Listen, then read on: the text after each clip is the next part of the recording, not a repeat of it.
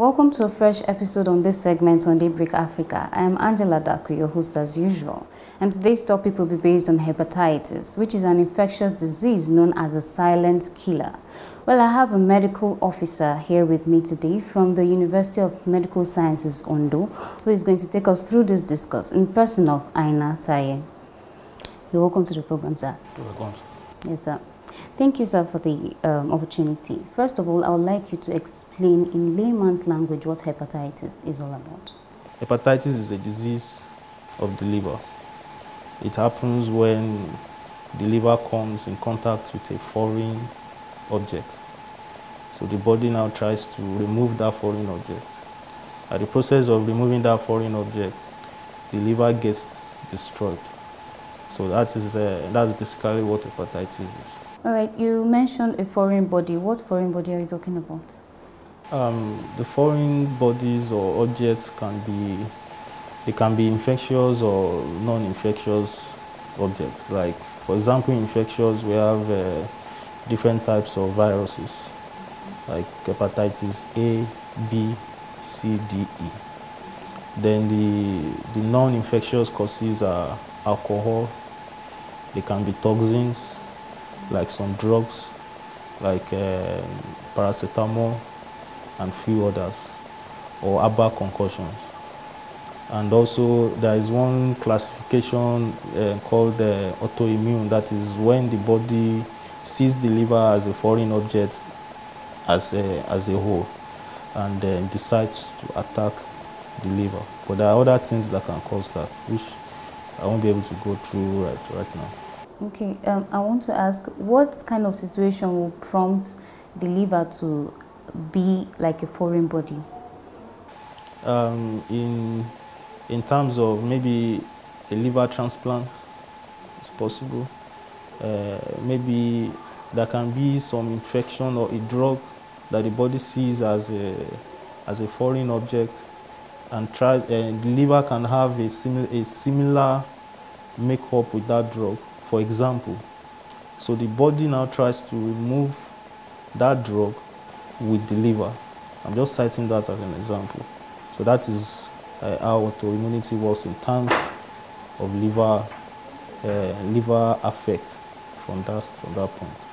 You actually made mention of paracetamol, and actually from research, you discovered they said paracetamol can also cause implications to the liver. So how is this? Because if you look at paracetamol is a normal drug that everybody tends to take even without prescription. Yes, it's said that at about 10 grams, or that is probably about 20 tablets, can have a toxic effect on the liver. It directly affects the hepatocytes. So and also it can also be toxic also at normal doses. For example, the normal one we take 2 tablets and stuff. But now in that case it depends on the condition of the person taking it. Maybe the person already have a end-stage liver disease, or the person is a chronic alcoholic. In this case, small number of paracetamol can have a significant effect on the liver in terms of intoxication. You made mention of the categories of hepatitis. Can you briefly touch them? Yes, there are few categories, but I will mention 2. I've mentioned one: infectious, non-infectious causes. The infectious ones are the hepatitis A to E. The non-infectious ones are from the autoimmune, toxins, alcohol. And also it can also be categorized in terms of duration of illness. It can be acute if the infection clears within 6 months. But if it doesn't clear within 6 months, it will be classified or categorized as chronic. All right. You mentioned also hepatitis A, B, C, D, and E. So what is the difference between each of these ones? The viruses are different. There are some classifications of viruses in terms of taxonomy and stuff. So they are different in terms of taxonomy. And also the route of transmissions are different. For example, in A and E, they are transmitted usually through infected food or water, but the rest are transmitted through blood contact, like maybe from sharps, use of sharing of needles among drug users. It can be transmitted from mother to child. We call it mother to child transmission. And yeah, those are the differences. Just like you mentioned, mother to child transmission. If it have in a situation whereby the mother just discovers it, probably still at the early stage, is there any possibility that the child will not be affected? All these things have percentages.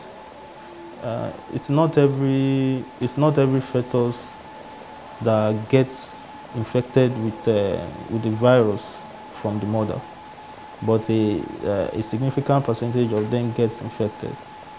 Yeah, so it's not all of them that gets, but some are unlucky and they get infected. Although from research as well, you discover that hepatitis B is the most concerned or talked about aspect of hepatitis. Why is this?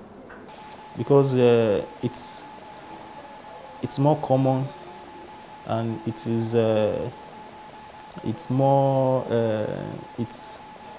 most research done in terms of treatment, and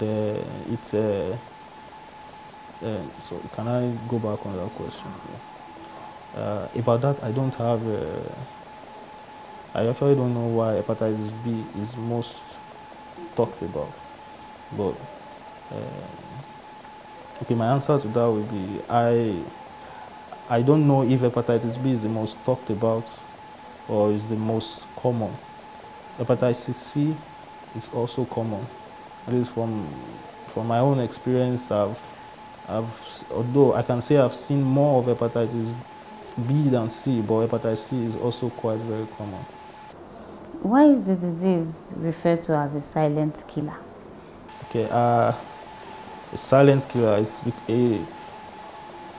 it can be referred as a silent killer among some specific group of people.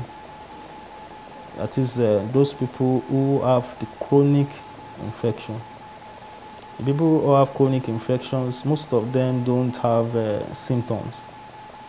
There are no signs of it during the early stages. So they just go about infecting others, and they themselves, the liver is being gradually destroyed without any sign. So the people who present with chronic infections, they usually come when the liver have already been severely affected, or the liver cannot compensate anymore. So that is why it is referred to as a silent killer. Because at that stage, when it is being discovered, the liver have already been seriously affected and destroyed. All right. Can you tell us about the nature of the virus in respect to the effects on the body? The virus is a very small, it's one of the smallest viruses, very small. In respect to the body, it has affinity to the liver, because the liver cells has some things outside the cell, inside the cell, that attracts them to the liver. They multiply or replicate in the liver cells, which is, I think, is not possible for them to do that in other organs of the body. So they have great affinity for the liver. They replicate there and they multiply there. Oh, all right. Looking at how dangerous this disease is, can it be also seen as deadly? Yes, it can be seen as deadly, but also in some specific group of people. Which means it can be managed? Yes. Although, can it be cured? Some can be cured. Okay. Some cannot be cured. All right. Why is hepatitis not fully known to the public, even with the fact that it is a dangerous disease? I think there's lack of awareness. Usually, people, can I go back on that? Uh, I think there is lack of awareness. I've seen a lot of, like for example, HIV, have HIV Day. It's a very popular day. People go on the street and create awareness. Chronic kidney disease, they have their days. But I've not heard about hepatitis having a day dedicated to it, and people are trying to get aware of it. But it deserves awareness, like significant awareness, because it's very common. It is said that about 1/3 of the population have been affected with that virus, with hepatitis virus, at some point in their lifetime. So it's a very significant virus. It is even, it's said to be 100 times more infective than HIV. All right. Looking at our country today, Nigeria, you discover that so many people, once they fall ill, they tend to just go to the pharmacist or chemist nearby and then get drugs for themselves, which is self-medication. Do you think this as well plays a role in getting infected? I don't think it plays a role in getting infected, but it can play a role in other causes of hepatitis, in terms of toxins or activation of some autoimmunity, because there are some drugs that are very toxic to the liver. Usually before we prescribe a medication, we ask patients different questions to know that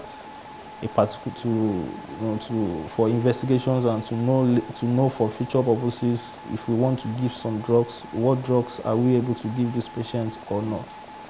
So people going over the counter to request for medications without doctor's prescription are at high risk of taking drugs that are very toxic to the liver, and there are other organs also that can be destroyed from inappropriate use of drugs. So how do we avoid getting how do we avoid getting in contact with hepatitis? Both by the infected and uninfected category.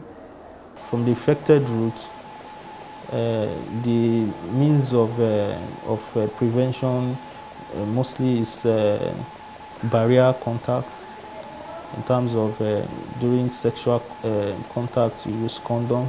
Condom is said to be preventive, or abstinence, or single partner, who you know the status of that person in terms of the viruses, and avoidance of sharing of sharp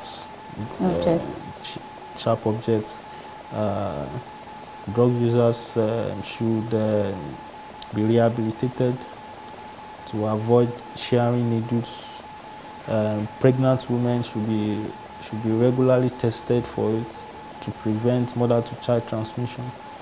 Then in terms of other categories, consumption of alcohol at minimum or recommended dosage or volume, and diet, good diet, loss of weight, because fat can also cause hepatitis.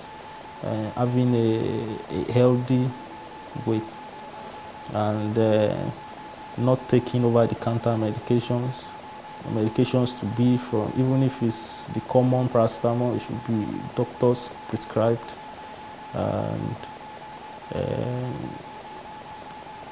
use of herbal concoction is a common practice here in Africa. It should be discouraged. Totally. Totally, yes. Why is that? Totally. Because these herbal concoctions are most of them are soaked in concentrated alcohols, and mixtures of many trees or barks of trees or leaves. The combination of them can be, it can be overwhelming for the body to detoxify it. So it should really be discouraged, and some of them has benefits, so I'm not saying some of them doesn't have benefits, but even if you want to use, you can research on it and know, okay, is this herb, is it good for me or not? But you know, these herbal coins that that people hawk on the street, you don't know where they come from. Yeah, you don't know where they come from. They are very toxic to the body, not only to the liver.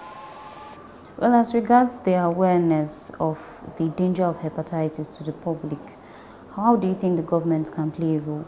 The government can play a role by funding awarenesses, billboards outside, TV shows like this, having a specific day for it, and supporting people who will go outside to create awareness to the public. And also, money is important in that aspect. You have to motivate people to do that financially. So I would like you to advise the general public on how to stay safe from hepatitis. Use condom, avoid sharing sharp objects, avoid using over-the-counter medications that is not doctor prescribed, and get tested to know your status. Get tested. That's very important, because if you know your status, if you are not infected, you will be more careful in your future doings. And if you are already infected, it can easily be managed. You will be monitored by the people who are specialists in that field, and live a healthy life. Thank you so much, sir. Just as we have heard from the medical practitioner, we should try as much as possible to avoid all these things he has enumerated in order to stay safe from hepatitis, as it is very dangerous to the human body. Well, till I meet you again next time, I am Angela Daku. This is where we'll draw an end to this episode. See you next time.